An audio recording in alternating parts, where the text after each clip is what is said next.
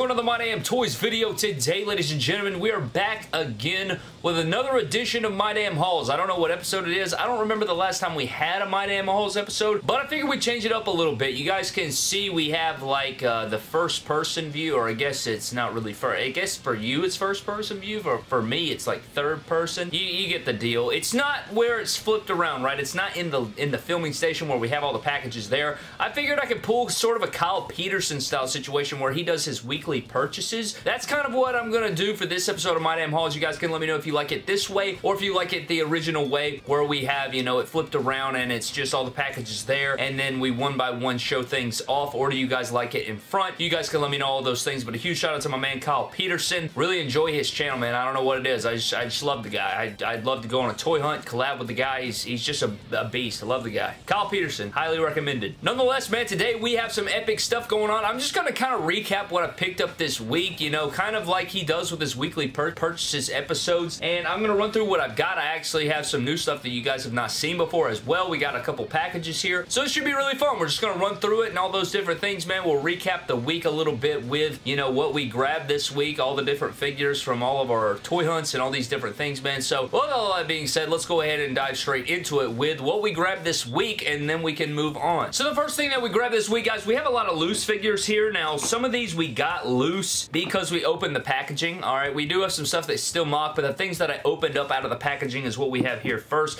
So the first thing we grabbed was Bobby Lashley. This is the Elite 89, I think, Bobby Lashley. You found that on one of our toy hunts. I figured what a great time to grab it. I really like the boot mold on the guy. I think this is my third of this figure, second of this figure, maybe my third or second. I can't remember. You know, I lose count really easily there. But Bobby Lashley, great looking figure. I like it a lot. You know, he recently was injured, so hopefully he'll be back soon, but there is the Bobby Lashley figure. I definitely wanted to showcase that. We also have a couple AEW figures. Now, this is one we grabbed on our toy hunt. This is the AEW Unmatched Series number 2 Santana. We grabbed this on our toy hunt where we grabbed Wardlow. We'll see him in just a moment, but we did keep him in packaging, but I thought it was really excellent. I got it for the parts mainly. You know, I wanted to have some things to switch around, all those different things, so Santana's looking pretty good here, and he'll be a future custom, you know. I don't really, every like multiple AEW figure that I buy, when I have a multiple of a figure, usually I have like 1 to 2 loose maybe, and then the rest stay mock, given like the, you know, the 10 or whatever Unmatched Series 1 Kenny's. If that were WWE Elites, you guys know that I always open all my Elites pretty much, so that's where I differ in the AEWs, man. I don't have a ton of figures to fix up, which is why we don't see a ton of those on Action Figure Surgery all the time, is because I'm constantly keeping those guys in the box. I don't free them out that often. I do have a decent sized loose AEW figure collection, but not a lot to, you know, play around with and not a lot to switch up and things like that. So we do have Santana right here. I thought that was a solid pickup as well. And then we got Unmatched Series 1 Darby Allin. Now, this is probably not the only one of this that we will see. Again, like I just said, right, I don't have a lot of copies to just play with and fix up and customize. So I figured get some extra of the Darby Allin. Again, I wanted more of the Unmatched Series 1 because he has the full sleeve tattoo. That's what, you know, it's updated. It's the most recent. So I did want a few of those to customize. So this is our first loose one. I got that from my boy Jonathan, and we may see a few more of that in this video. We got a decent selection of Darby Allins in this video. Now, moving things right along with what we picked up, we also have a few more loose figures right here, and we have the Walmart exclusive Unmatched Series number 2 Sting, or the Luminaries collection, with the half Darby face paint and the half Sting face paint. I grabbed this figure because I had to, right? I've been on the look for it. You know, my boy Michael actually sent me a mock version for the collection. I have that one on ice. It is put away for a rainy day, and then I do have my loose version here, trying to get the loose completion set for AEW and the mock completion set. So, you know, to have that done, we did find this on a toy hunt yesterday. Definitely go check out that toy hunt. It was absolutely crazy. The packaging for this guy was beat to absolute hell, so I went ahead and opened him up there, and I like it a lot. So we do have the Sting here. It's just the same, right? Every Sting figure so far is the same. You have your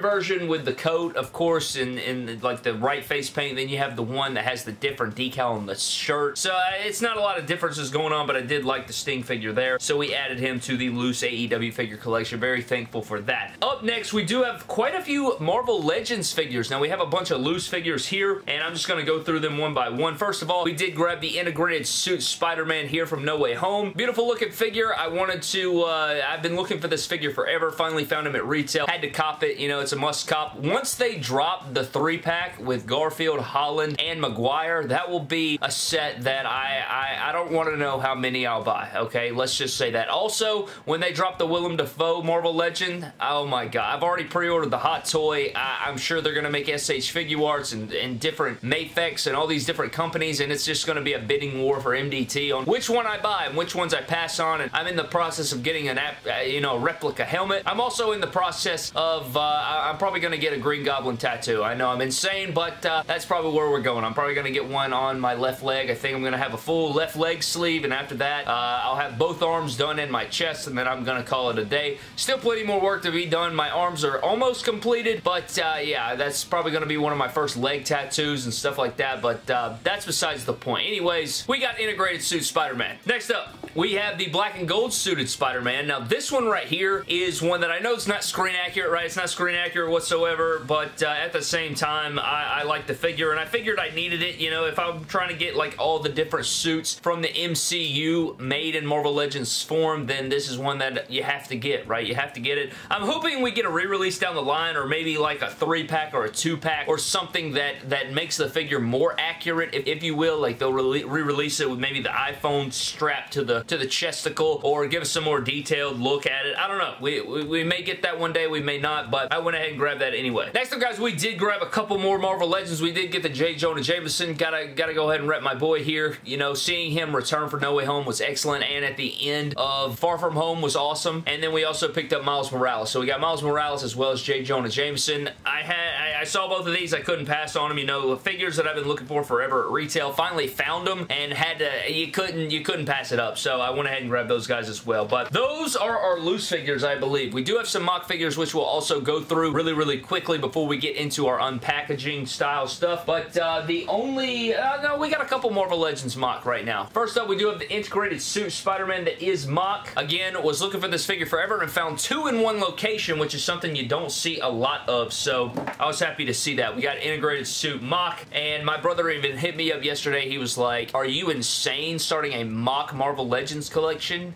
Yes. And the other mock Marvel Legends that we got was the Symbiote Spider-Man. We kind of discussed, you know, how accurate it is. It's not really accurate. It's not really Symbiote Spider-Man. It's more of just, you know, it's more of just the black suit Spider-Man. It's not really Symbiote Spider-Man because, you know, it is missing some things to make it accurate and stuff like that. But still a badass figure. It still looks really cool. I love the way it looks mock. I love the way it looks in general. I will definitely be getting 2, possibly 3 copies of this figure if I can. And that will definitely be something that we do there. Again, man, need more room in the collection room. That way I can hang up the Marvel Legends, get a nice display going, have the Spider-Mans from the ceiling, all those different things. I feel like with Marvel Legends and kind of my non-wrestling related style collections, I can get a lot more creative with the displays because I won't constantly be taking them down. Even though I may do a couple Marvel Legends reviews on the channel, let me know if you guys want to see it. I thought about if they do make, you know, or when they do make more No Way Home figures, I thought about reviewing those as the first kind of, you know, Marvel Legends reviews here on the channel, so we'll see how that goes. I may even review the Hot Toys Green Goblin. We'll see. Now, next up, guys, we do have some mock AEW figures. The first one we got is the AEW Unrivaled Series number 3 Darby. This makes my 5th of this figure. You know, I do have 5 of these mock. I have 1 loose, and I got this from my boy Jonathan. I bought both of his Darby Allins. I bought the Unmatched Series 1, and I bought his Unrivaled Collection Series number 3. Moving right along, guys, we also have a couple more AEW Unmatched Series 2 figures. We did grab Wardlow, and we also grabbed Tay Conti. Now, the only figure that I am missing from AEW Unmatched Series number 2 is going to be Sting, the regular version, not the not the Luminaries collection sort of. I think they're both Luminaries collection, but the Chase Walmart exclusive or whatever with the half Darby, half Sting. That is the regular one, just the straight up Sting, and then of course the Chase figures. But out of the regular set, no Chases. I am missing just the regular Sting from that wave. Cannot find it. I've found every figure now from that wave outside of the Chase MJF MJF 1 of 3,000 and the Chase 1 of 5,000 Sting. That's the only figure I'm missing is the regular Sting. I can't find it anywhere, man. I found multiples of Tay Conti, Santana, Ortiz, Wardlow, MJF. I cannot find Sting, and he eludes me, so maybe we'll find that one day. And the last mock figure that we actually grabbed here today for this My Damn Hauls episode is actually going to be the 1 of 5,000 Chase variant Darby Allin figure, bro. What a beautiful looking Chase figure. I don't know if it's focusing or not. Regardless of the fact, there it is in all its glory. We have the 1 of 5,000 Chase figure. This makes my second mock Chase figure so far in my collection. I have the 1 of 1,000 Series 2 Unrivaled MJF. Now I have the Series 1 Unmatched 1 of 5,000 Darby Allin, which is beautiful. So outside of the 1 of 500 Unrivaled 3, we have every Darby Allin mock and loose so far. Not loose, because I don't have this one loose, you stupid idiot. Need to get that guy in a Defender case, but that's the last mock figure we have, man. Trying to expand upon the chases. Trying to expand the collection in general. Just lots of collecting going on this year, man. Lots of goals this year. Hopefully we can accomplish a lot of those, but let's get into our packages for this episode. Now, this first package actually comes from my man Jaden Flores, who made a trade with me, and it kind of feels heavy. I don't think he just put the one figure in here, so he may have threw in some extra goodies, which would have been really cool, but I'm going to open this guy up. You guys can see here, I'm just going to unwrap the packaging right here. Really cool box, it seems like. Really cool box. I don't even know what this is. It's like a bunny seed feeder. Anyways, that's pretty cool. You can like open it up like so. Dude, that's a really dope box.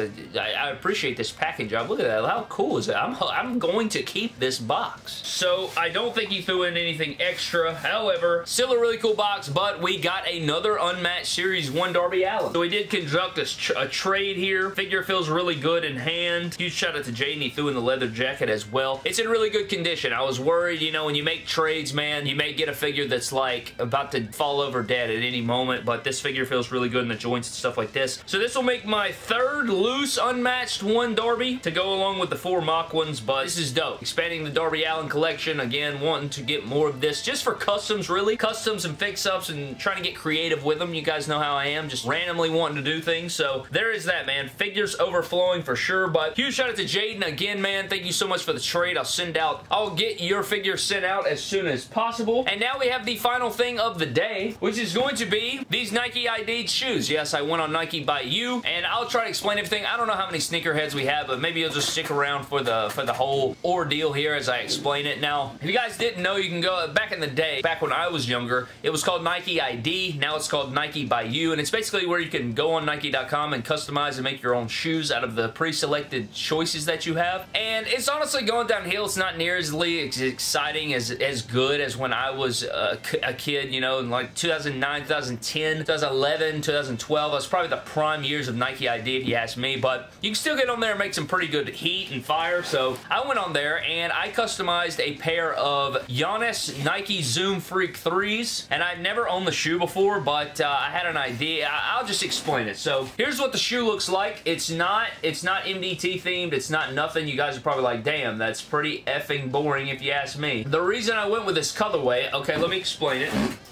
So, when I was a kid, Kobe was my favorite player, and then one of my other favorite players ever is Dwyane Wade, okay? And when Dwyane Wade, no matter what year it was, what shoe model he wore, this man always had a PE, which is a player exclusive, that always featured like a black main part of the shoe, and then the forefoot, and like most of the front of the shoe was always like a white colorway. He always had this like black and white colorway where the toe box and like the surrounding area, similar to a Jordan 11, would have a white paneling, and then he had like the black. So you guys can see here, it's like white in the front and black on the top there. And I just always loved that look. And so I tried to track down a pair of his Air Jordan 2010s from 2010, like his PEs. Can't really find them anywhere. And if you do find them, they're thousands of dollars. And then he even had a pair of Way of Wade 7s, which is his signature shoe, you know, a couple models ago now. But the Way of Wade 7 was in a colorway very, very similar to this. And I could not for the life of me, I've been looking for years, I could not find a pair of Jordan 2010s with that colorway that I'm talking about. I couldn't find any of the Way of Wades in the colorway that I'm talking about, where you have the white paneling on the front and the black and, you know, just the black and white colorway. So I said, you know what? what? Let me go on Nike ID, Nike by You, and see if I can find any pair of shoes to hoop in that I can kind of replicate that colorway. And I found the Zoom Freak 3s, and I customized them up, and they look pretty damn identical to the shoe, or very, very close to it. I even put a W on the tongue here for Wade, and then on the inside here, I put Wade right there. So that's what they're inspired by. They're inspired by Dwyane Wade's and his PEs and stuff. So that's the whole identification behind the shoe, and I thought it turned out pretty solid there. You even got the black swoosh here. It looks just like the inspiration, so I'm excited to hoop in them. Got the clear icy sole on it, got the black and white. I think they look clean. I'm excited to hoop in them. We'll see how that goes. I'll let you guys know how that goes, but no, it's a little bit different. Not, you know, not our usual takes there, or, you know, not figure related, but if you guys give a damn, then you can let me know. If you don't, well, then you don't. So that's all there is to it, but I think that pretty much wraps up this edition of My Damn Hauls. The shoe feels pretty good on foot, by the way. Like, I feel like I'm going to be able to get some buckets and drop some dimes with them, so I think they'll be pretty solid, but that is going to wrap up My Damn Hauls for this episode, man. Again, let me know down below if you guys like the one-on-one confrontation like this, or if you like the classic way of flipping it around. You guys can be the judge there, but anyways, man, use code MDTOYS when shopping over at Ringside Collectibles. Grab all your WWE and AEW action figures and playsets and all those things. Plenty of great things to come to the channel, man, but I'm getting the hell out of here. Thank you for watching. Subscribe to the channel. I'll see you guys in the next video, and don't cross the line like me and start collecting a new line that you don't need.